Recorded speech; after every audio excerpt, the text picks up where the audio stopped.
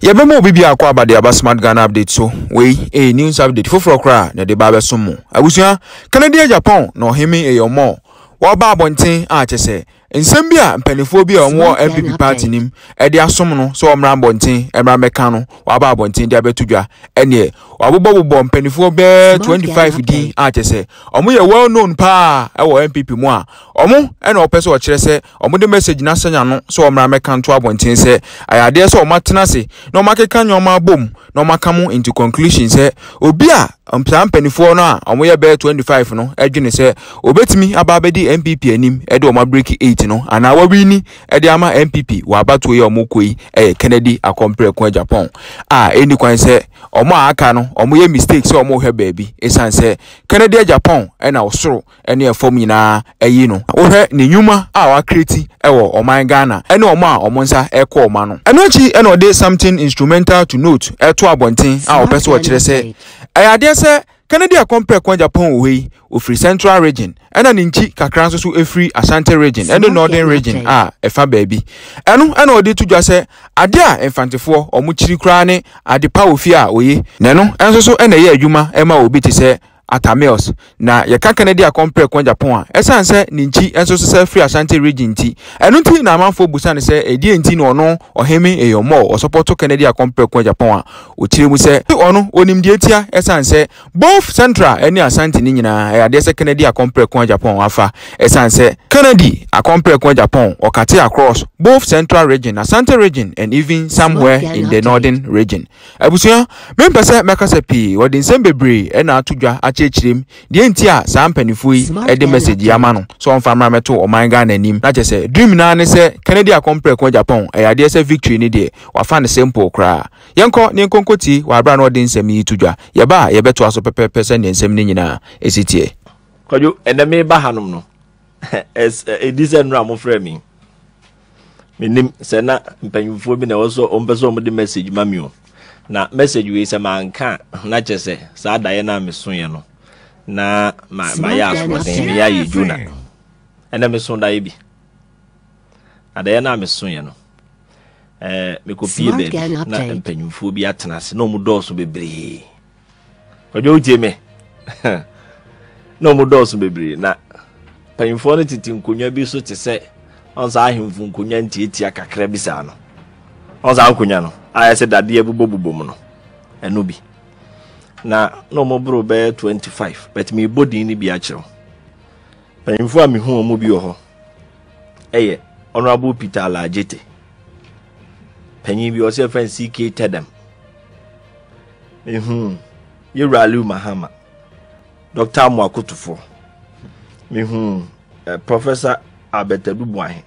Smart Ghana update Mr. DJ Darocha. So no a lawyer.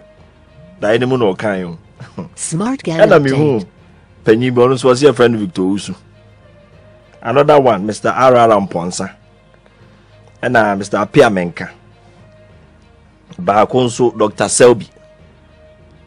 Na Penny fu bi omo di no boy na e doso. Na da any no asema omo ka che me ne say. About one I beto na NPP beto a presidential flag bearer elections no omo tena na nipa omo fi so betimi edi NPP anim edi akọ break 8 Yera Kennedy ohene Agyapong edi omo boy no Kennedy ohene Agyapong no mu reason ne say ewiase sa wo ba na utimi biebie nyuma e ma nkofo nya biye onsa so dodo no so a se nipa no osoro ni asase ani so ena etoso biem se wudi nokra nti omo de bible ma sem bi sa omo se tena asase so na di nokre meboa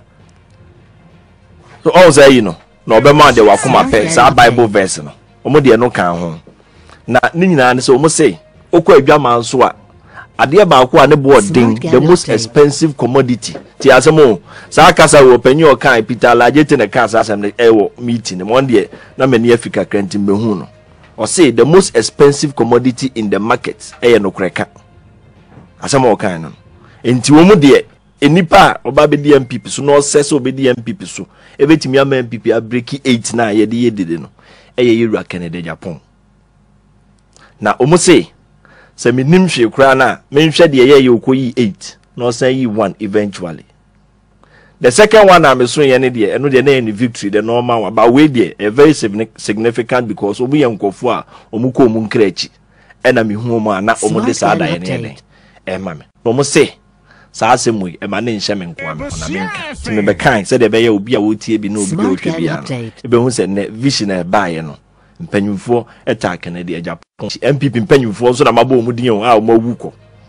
now emede say me papa ne me nua omu kasa no bi en ho timi kan say sabe yen ankasa na ye bi enwuma yen nkofo na bi enwuma omu do omu sika bi enwuma na the American is mpempi no mistake a me feel say emre atwam ebesi ne nyina yaye ene say nkobi bepe flag bearer na president a ka the first question I was ebusa nipa ne say udru politics man na uru politics mu dada besi ne no a wanya mfaso saa besi ne in your own capacity as a politician enwuma dodo sen na wawan kasa wa bia wo manage a enti wo say yemfo mamu ni nyina sika emaw ne hweso enipa dodo sen mabunu dodo sen na wo employ wo mu etua wo sumi bia enti a e wo say de omamu ni nyina sika de emaw ehweso.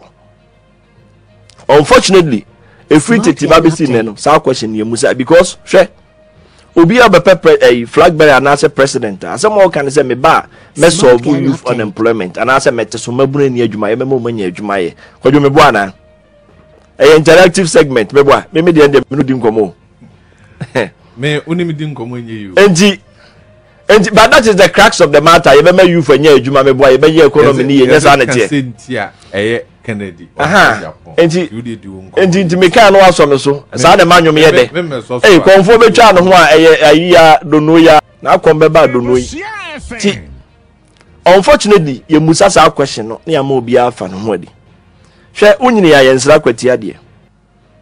but so bi be ka say me ba no memu anya adwuma ya it means ebi ono ankasa wonimye ana wa ye bi dada onim say woje unu ya sika unu ya somo ediska fira bochire ba ho say fasi dan ma na wo ya enye news and our boy that come to any news. The news pan say one cast one bob na wo dey den. Wo dey si dan ni bi. Enti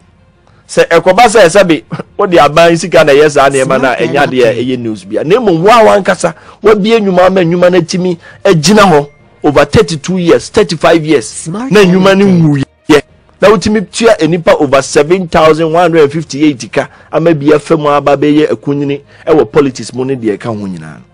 That is enipa ye kase wo ba wawe koto achinti wo kase wo ba we kura ye nye na chinye.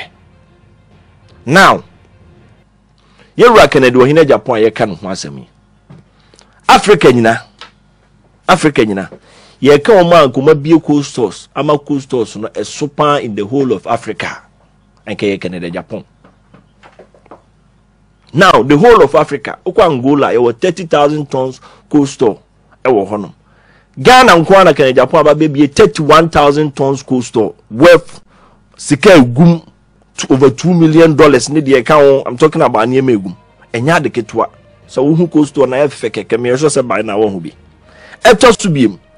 akra akwa mu ho Tama Steel Factory kwadwo so wo mofra bi no ma wie school no mu nya adwuma nya omu ye NPP grassroots nso a ye Ghana ni ya for bra why na this month ending Yura Kennedy o wie sa ni Steel Factory e fa mabunu apem 1,000 adwuma 1,000 nti mamu abonten no sabi so bi nya adwuma on sha ase yankeka ne size no hu de obeya a obetimi akwa apply no nya adwuma ne bi 1,000 enche na sa Steel Factory no eno ne de iron rods nchensen sekan ene nadoanom ne de ka ho roofing sheets na over the years India for ene sa Lebanese for nko na bi sa Steel Factories no enti ekoba sa na nzo mu no foreigners na competition onya ibia ehu nti ubonzo mu raise mu prices na but this is the first time in the history first black man Ghana ni ewukruma onu ankasa onu nko ahụ ebie sa Steel Factory ni bi ewukruma no eye Kennedy Japan na bi last time oni mi di hu nkomo o se no wabon ka $72 million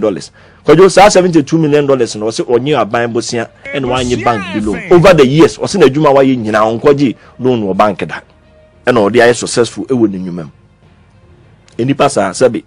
odi ne besi Ghana no a so me yema mpenya e be de wa ba from Ghana ska what you say eto subiem ya na manfo bebre so de mo say Kennedy no ya na wo ye too hash dodo na ni eden dodo kwadwo ba ma menka no kwanjo mani fi ya mi si so mi hu obi a watimi asesa oman bia se nipa no ne nsa hye ne dem ne fam ana asa ne nsa gu nachi da bia na wone na dwumayefo stress no we yes you cannot change a country once first na ne de maabo na ne de sesa man meboa ene etuo ne de account but say they asesa because you democratic rule and you Kennedy si oba if it be revolution of the mind adwemu nsachira ya na adwemu mfofore saa ne ma no obekye Ghanafo say so we patriotic at the man we will be outdoor man or more man chrono so we sign contractor over Ghana interest first answer eto so be udi no kra more man na we honest and no what bi say ye kwa sign minra na oil deal bia onkonko ye keta hye enema biara eto so be mu ye discipline aban adwuma obi won ma wo so kwa aban adwuma 7:38 ubohu na 10 na okwa adwuma wo so upon 5 ubohu na be say 4 3 no upon no okofie wo so no oba sa na manyi na etu betwa na Ghana be hu the development a ebe koso ewo kruma no etoy na yekom no me ka asem bia ye very instrumental to note very instructive so wo hwe abato ayekwa kope ya Kennedy Agyapong ni the only experienced politician who in the sense say ono kwa ni politician a wadi MP for 24 years ewo omo pre aba no NPP mu no now onim say the whole Ghana you abato me ensa pen out where gazette 2 din e general elections e gazette 2 the assemblyman elections MP elections and a presidential elections e no na auto na aban no edu di akwa aban kratem Kennedy Agyapong wadi 24 years ni seat na ye ndisi ni dia na ekwaje now ukwa akohia Mahama yewura Mahama di assemblyman waba be di MP several years waba be di vice president asaba be di president Mahama de oyade a wo nipa gu na chi dado mbeto abama no enti so kwa koshi obi ti se Mahama in a crucial election like 2024 a person osa break 8 ne dia de me chene say enipa wo experience a wako abontin ame ato abama in a general election which is MP elections ame ato the nim na daso ame ato abama no sana because ono okoto a NDC ni timitomo CPP ene de keka other parties ni timitomo say nipa na wose adishia Mahama now I'm telling you central region onum say Kennedy was free Ashanti region tinimi enu nyina ene papa ye oye Ashanti region ni mpuntu nyuma obaye ye ne ha race course hianka ne na obaye ye no enu nti central region for say omu de adepa wo fi oyi o say me Ashanti ni heda no obi ka say na Ashanti ni na support nam say yes because enu obi bi ni obi hwe ade amfantefu ani chiri kura ne adepa wo fi oyi onum say central region ye swing region mewa greater Accra swing region western region sa regions is ye to aba na so mbetutu ma NPP pe obo hu ni awe ni aba no eno na ma yewura Tamils otimba we ni election no ade wo fi oye what you say in the central region to ama yewura Kennedy Ashanti region so to ama na we say to aba nyina no Kennedy nkoa na obi a watimi awura all the constituencies awie a wo share all the constituency executives 16 region executives were show munyina nso all the 16 regions eto so biem constituencies no ye kwa koshia delegates no we are left with just 39 constituencies which is about three regions ni awie e wo sire wi a ni asan hu de body de susuan de body hu no ebefa me da se anope yegusu ayedi nkomo abusuan nkomo no ana Agyapong Kennedy Agyapong in the campaign nyina clearly onye satisfied with a ben ne kwan a omo afa so abuma inti track record ben and what the campaign I think that na o ma man for kwan so nkomunya rebattles because ma me ba ku bi anse e ben no was a move to rebuttal with me edi kan no no kreso ba ben ma anya usika na de ba bebuman na emom ohun obi a ono a titine mo remu hia ni ba watimi atitine mo remu ba benya sika no nya sika no nso Osanso this gonna be a over 35 years. Obabe one of the richest people ewo Ekroma no. Our say be a nyuma. I nyuma na driving. Our politicians be so mo be sa na no. What you say? And ne okwa amama be because of the way economy say ko we are sinti. Amman bebre na eyi businessmen and omudu ma ye president e president. So nse Ramaphosa South Africa on only about 80% shares e wo MTN. E to so bi oko Kenya ya Ruto. So Ruto nso na ye nkokọ business na we. Now, because of the way our economy is equal, oko South Israel Benjamin Netanyahu. When him said the voters no mum to abano, mum penny yano, and I win a buyer, and I COVID now, mum pesa asemneti. The party answer you do see, I didn't solve the problem. Also, into Makwasa, the Benjamin Netanyahu was amba. Da Silva, Brazil, on a crowd here, corruption, tears, and no to jail. When him said no Musa never back. So going for no, a brave biane or my penya, you know, and Ghana, hey, ye doctors, doctor.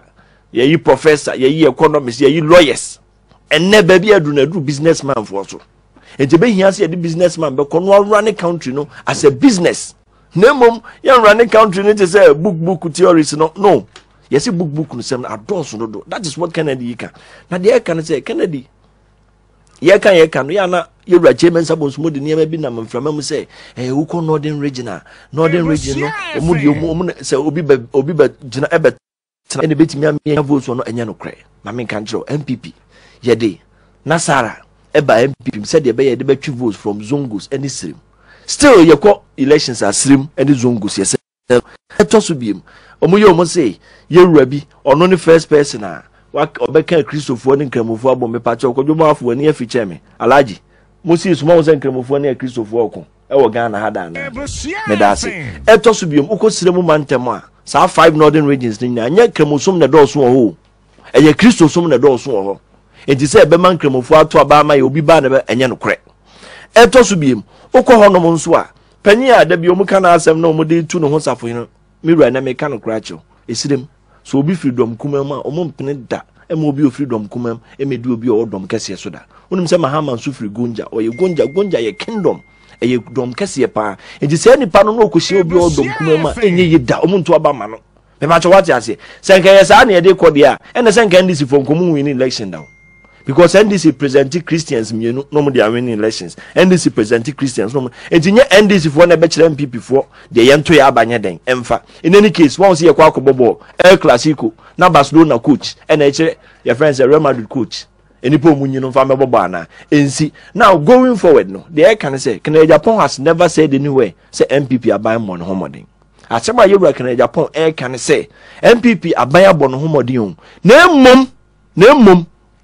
si ekoka kire Ghana ni oto aba ne say COVID-19 and na Ukraine ni Russia war enti na ye ho kire ya omu bebusa ye say ye do ba say abesolve problem ana be yi ye ho ano enu nti okwa abonten a Ghana fo dodo na say Agyapong de no kura kanti